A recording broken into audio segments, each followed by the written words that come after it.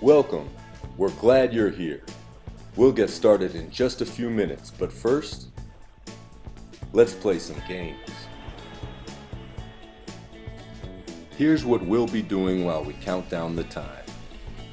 First, we'll try to guess a sand sculpture. Then, we'll decode a message in a bottle. After that, we'll try to find 5 hidden lizards. Then we'll trace the path of a butterfly.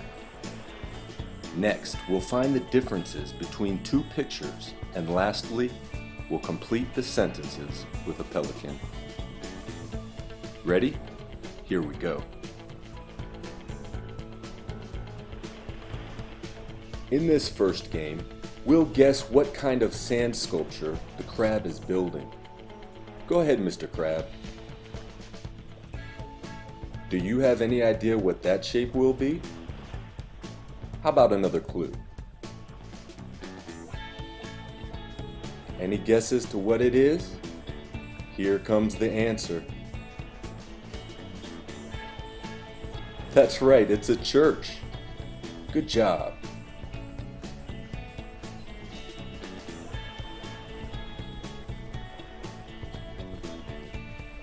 Up next, we'll decode the message in the bottle. See if you can unscramble the words to complete the Bible verse. In him was life, and that life was the blank of all blank.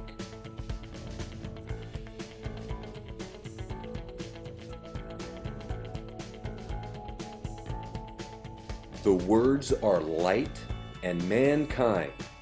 In him was life, and that life was the light of all mankind.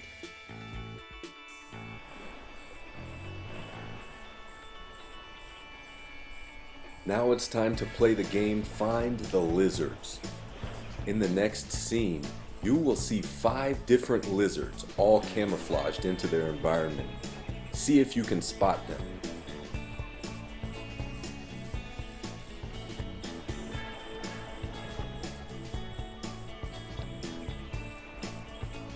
Have you found the 5 lizards? Here they are.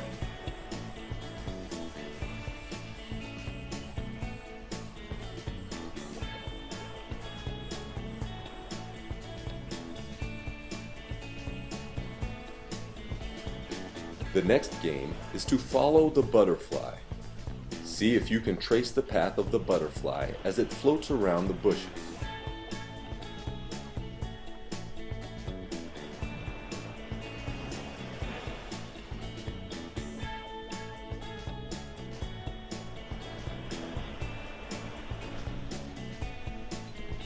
Which path did the butterfly take?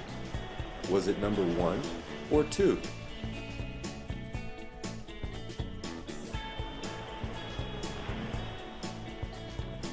If you guessed 2, you're right. Good job.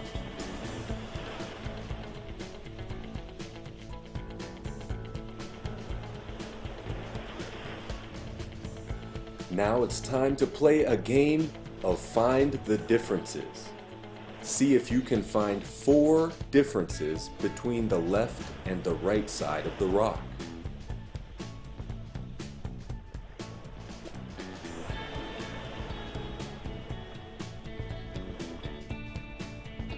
Do you see 4 differences? Here are the answers.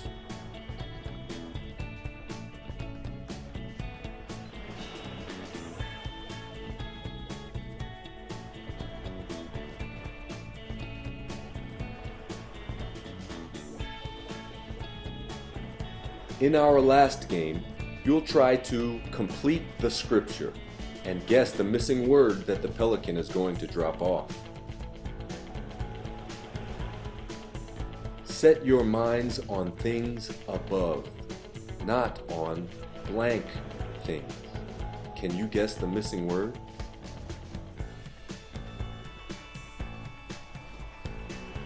Earthly.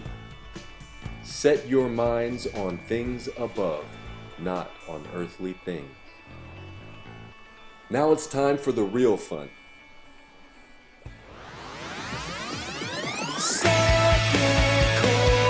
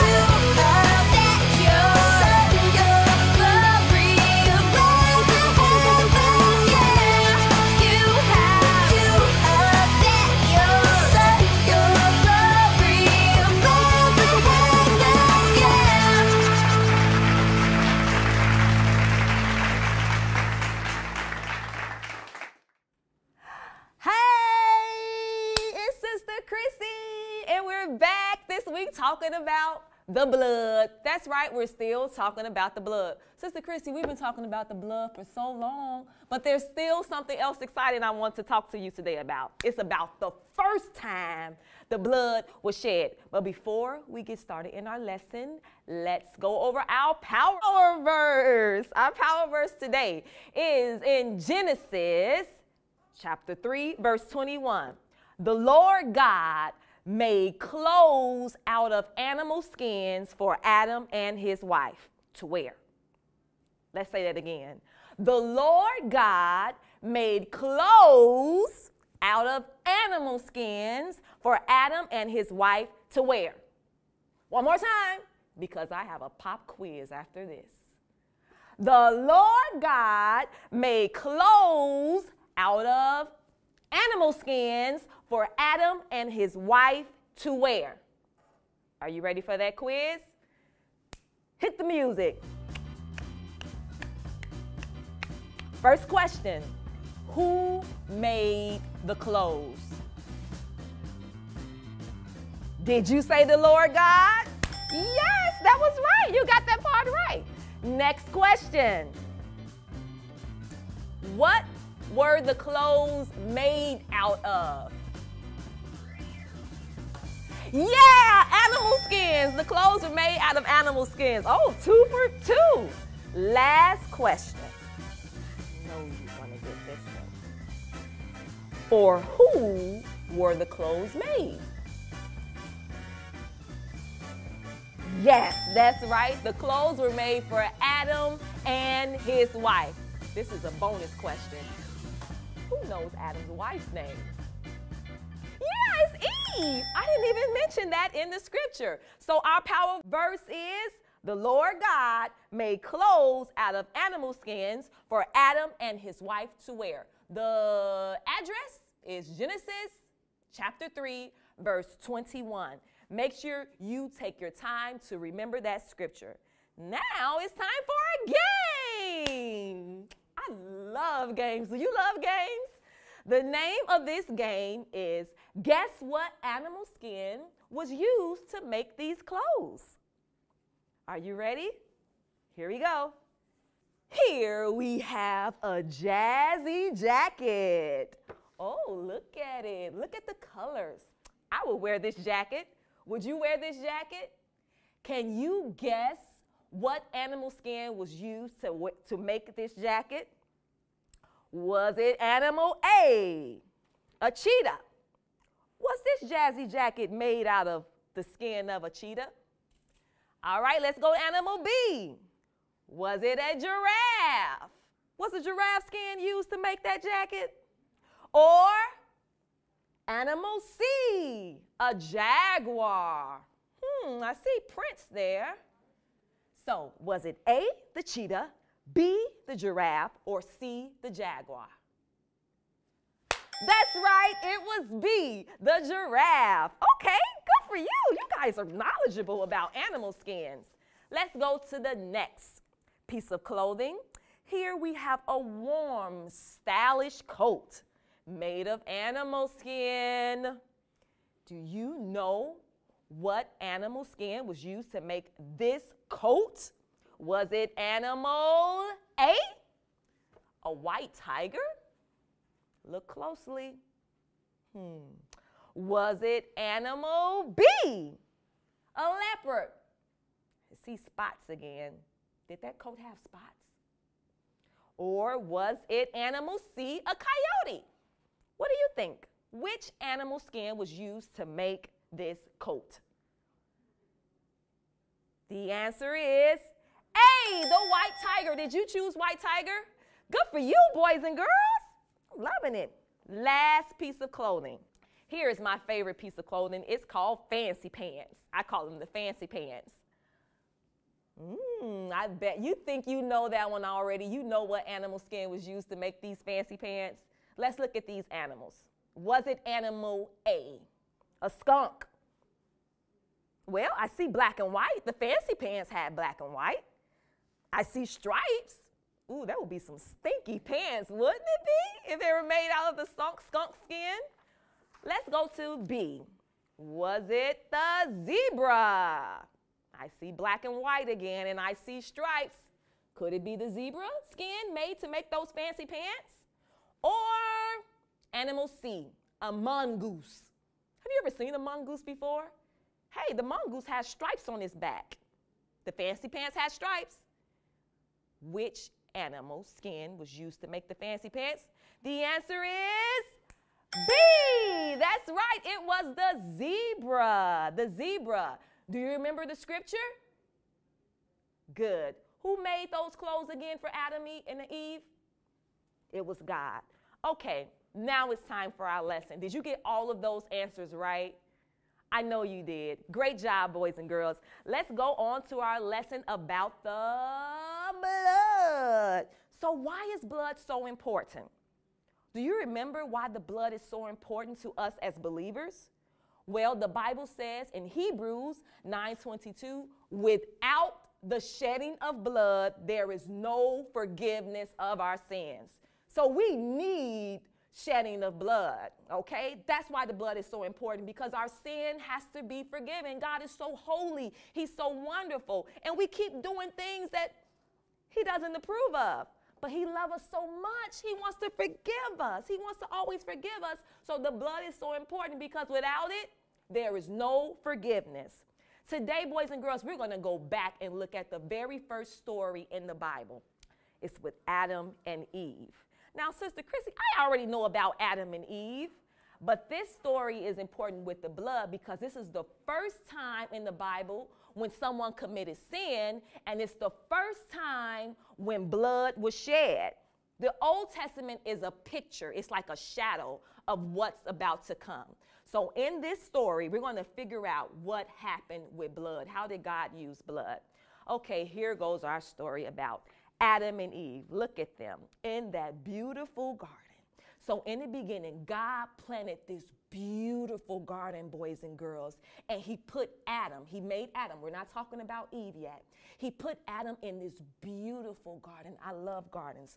And in the garden, God caused all of these trees to grow up from the ground. He said they were beautiful to behold. They were beautiful trees. Not only were they good trees to look at, but they were good for food too. So think about this garden. There's Adam. All of these trees that God planted for Adam, the food is right there for him to eat. And then God made this beautiful river in the garden. It's called Eden. I don't know if I told you that. But this Garden of Eden had a river, and the river watered the ground. There was no rain yet. So this river took care of the garden, and not only were there food with anything you wanted on the trees, but there were also all of these stones like gold and onyx. The very same stones that people go shop for their rings. They put diamonds in them and gold rings. That stuff was in the Garden of Eden. That's right. So God put Adam there. And do you know what God told Adam to do in that beautiful garden? Just tend to it. Just keep it. That's your only job. And so after God gave Adam his assignment to tend to the garden, he made all of these animals out of the ground again. And he said, Adam, what do you want to name this animal? Oh, let's name it the elephant. What do you want to name this animal? Let's name it the mongoose. What do you want to name this animal? I think his name should be the alligator. So God allowed Adam to name all these animals, and then he put Adam to sleep. Everybody go to sleep.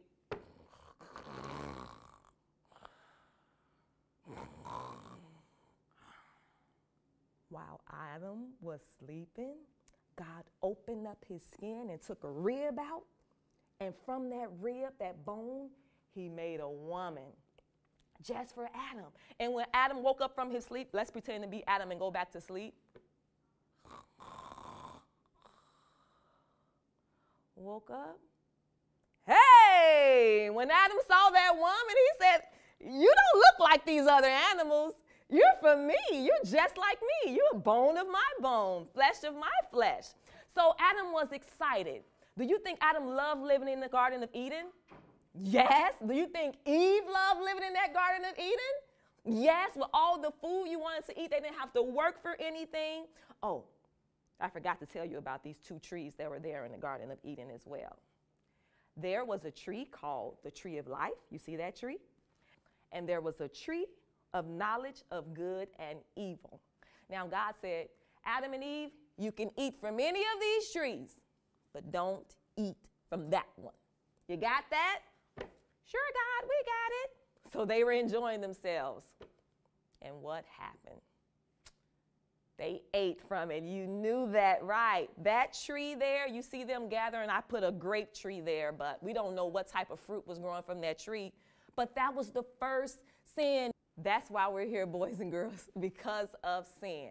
The moment that Adam and Eve ate from their tree, they looked down and said, ah, we're naked.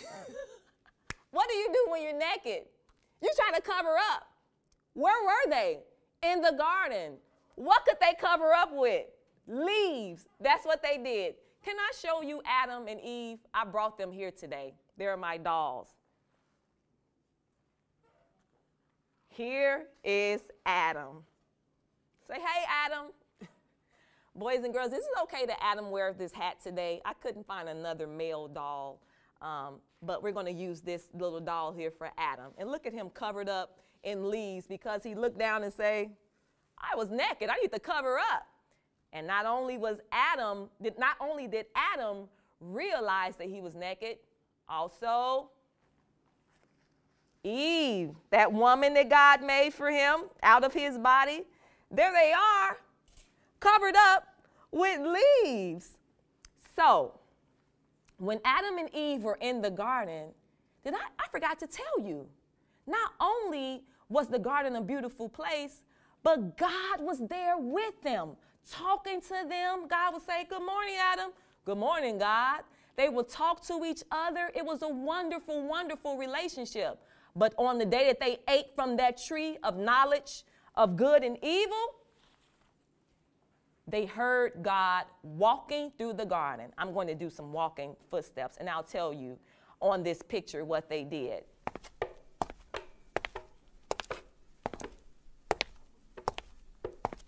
The Bible says when Adam heard God walking through the garden, they quickly ran to hide. Look at them. Who was coming? God. Why would you want to hide from God? So this brings me to our next point in our lesson. It's time for a skit. Adam is going to be Adam, and you guys are going to be God. So when Sister Chrissy points to you, you are going to say God's part. On the screen, there's your line. God said, Adam, where are you? So when I point to you, you're going to be God. What's your line? Adam, where are you? Okay, and then I'm going to say the part for Adam, and then you have another part. God has one more part. It says, who told you you were naked? Let's practice. The second part says, who told you you were naked? Okay, are you ready? Let's start the skit. Adam and Eve were in the garden, and they heard God walking through the garden. Here comes God. What did Adam do? Hide. All right, here goes your part. Adam, where are you? Good. I heard your voice in the garden, and I was afraid because I was naked, and I hid myself. Second part. Who told you you were naked? And just like that, they were caught. At that moment, when God asked them, who told you you were naked? It was revealed that they had eaten from that tree. And just like us, when it's revealed that we've sinned or when we come to knowledge, I've sinned, what should we do? Confess. Remember what it means to confess? Just to admit, say it with your mouth, to tell on yourself. So God asked Adam this question when he realized that they were naked. When he said, who told you you were naked? The next question God said was, have you eaten from that tree that I told you not to eat from? And Adam said, well, yeah, I did do it, but it was the woman you gave me. And Eve said, well, it was that serpent who tricked me to eat from the garden. Well, anyway, I'm just glad they confessed that they did sin against God. And you know what happened next? The same thing that God does for us. Whenever we sin and we confess, God is quick to forgive us. So, on this slide, you see that Adam and Eve are walking out the garden because God told them they had to leave. Even though God forgave them and he gave them some clothes, we're going to talk about those clothes. He said, you can't stay here because you might eat from that other tree, the tree of life that will cause people to live forever. So God still loved Adam. He was with him, but you have to go. How do you think they felt about that? Now, no longer was the trees available for them to quickly eat. They had to work the ground and plant seeds and cause things to grow. God planted the Garden of Eden. Now it was on them. They had to work now. And Eve is going to have children. And God said, when you have those children, it's not going to feel good. All because of that sin. But he quickly forgave them. After they were forced to leave the garden because of their sins, we now have a picture of how God shed blood so sins can be forgiven. Let's look at our memory verse again. The Lord God made clothes out of skins for Adam and his wife. You see that picture there on the next screen? You see those clothes laying on that rock? Adam and Eve got through telling God what they had done. That's confession. And quickly, the Lord made clothes out of animal skins. Why is the animal skin so important? And why are we using the memory verse about God making skin out of animals? I'm glad you asked. Where do you think the skin come from? That's right. It comes from animals. On the next slide, do you see that animal there? That's an antelope. Do you see the skin next to it? That's the skin of an antelope. What do you think had to happen to this animal in order to get that skin? Yeah, it had to die. An animal has to be killed in order to take the skin off. I'm not talking about shaving the animal for the fur. In order to take the skin, the very skin off an animal, it has to be put to death. Let's bring back Adam and Eve. God made clothes for Adam and Eve out of the animal's skin. Now that animal had to be killed. When you kill something and cut off its skin, you are going to get blood. You see blood highlighted there in red? If you have to take a skin off an animal and kill it, you are going to get blood. Which brings us back to the most important question about the blood. Why is it so important?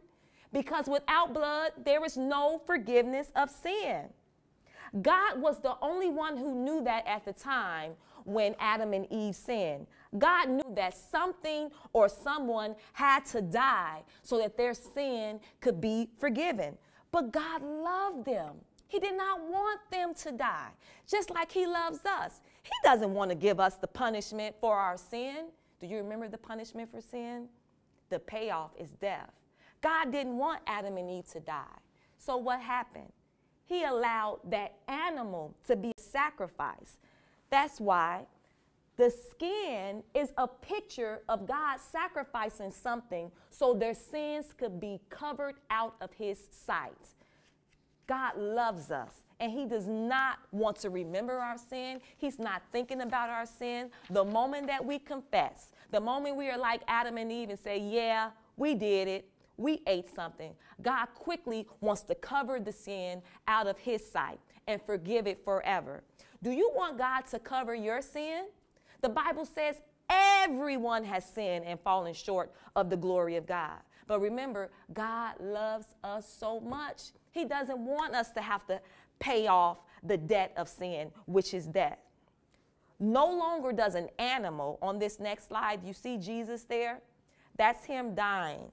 But God didn't allow his son to stay dead, of course.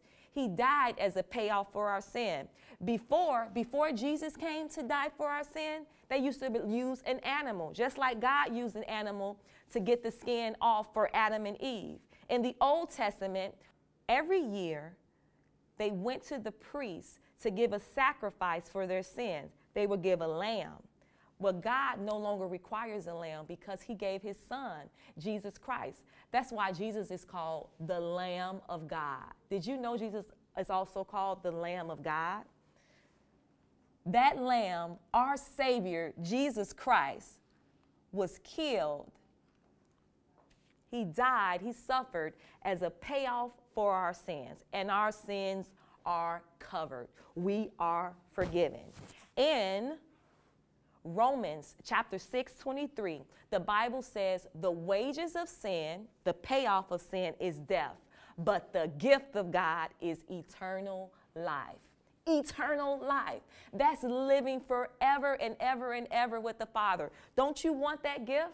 I've gotten that gift. Maybe you want it too. If you never received that free gift that God has given so that our sins could be covered, why don't you pray with me? It's only confessing with your mouth. That's so important to God. Confessing with your mouth and believing in your heart. Come along and pray with me to receive the special gift that God gave so that your sins could be covered forever. Father God, I have sinned, but I believe you sent your son to die for my sins and forgive me of my sins. And he is alive. He's risen from the dead, and he is my Savior. Lord, I believe I am your child this day. And I'm saved just like that. You have become a child of God. I'm so happy that my sins are covered. Are your sins covered? That's all I have for you today, boys and girls. It was great being with you again, talking about the blood. Until next time, let's keep showing the world that we are redeemed. Our sins have been paid off. I'll see you guys next week, or next time if I'm not here next week. Bye.